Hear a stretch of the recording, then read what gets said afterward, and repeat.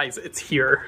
Now, this is the most awaited plant I have ever purchased. You can see the packaging is beautiful. Honestly, it's not as rough as I expected, and the shipping actually is pretty nice. Now, right out of the box, the glow is barely visible, but it is visible. And this is important to note that I expect the brightness to increase. I haven't read anything about this, but realistically, it's been in a box, so you can't expect it to maintain the same level of brightness without the energy to actually produce that brightness. There's some very important things to note about this.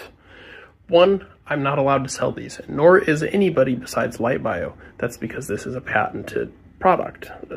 Just like anything else, if you put a substantial amount of work into creating that product, as they did with the genetic work, this is a genetically modified organism, there are patents there that everybody must respect. So I cannot sell this, and I'm okay with that. I've honestly wanted glowing plants forever, and I'm just psyched to have one in my private collection, and psyched to share with you guys so you can go out and get your own. Now, if they ever offer royalties in the future, I would love to sell and produce for them, but they've got big producers for that, so I doubt that'll ever happen. At any rate, go and get yours today from Light.bio.